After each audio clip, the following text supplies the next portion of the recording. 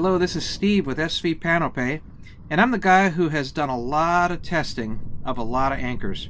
And part of the information I like to report is how much pull my boat is exerting on the anchors. So here I am with a load tester or a crane scale attached up beyond the bow roller, attached to the road, and then at various increasing RPMs in reverse, I'm taking readings of the pull.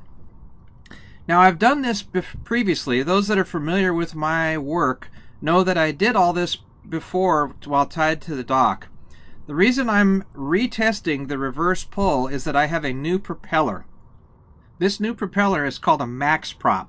It's a 3-blade version, and what these MaxProps do is that they feather so that they produce very little drag when you're sailing.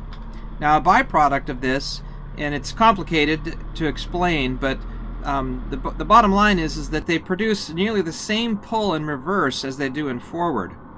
The contrast is with my old propeller. The old prop was just a fixed pitch with blades that were optimized for forward thrust, and it came at the expense of having very poor reverse thrust. So with the new propeller, I can now get much more thrust than before in reverse, and now we're going to get the real numbers. 320. 310, 308, 310.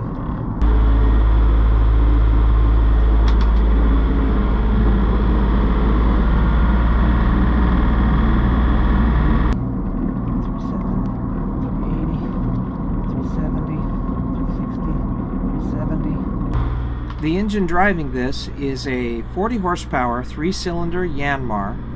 The reduction gear has a ratio of 3.16 to 1 in reverse, and the MaxProp has 18 inches diameter.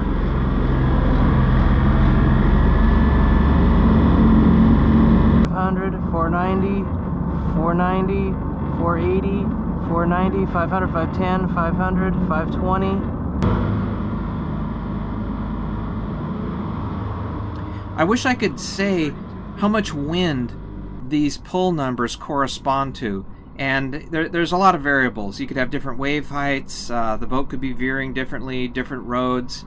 The best I can do, and it's just a guess, is that the max pull here of 680 pounds might be 40 or 50 knots of wind.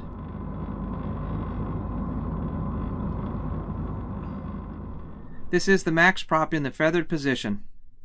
I'd like to close out with a big thank you, heartfelt thank you to all the folks who have contributed directly to my anchor testing efforts. And for those that would like to also contribute, you'll find links to Patreon and PayPal in the description below. Thanks for watching. So long.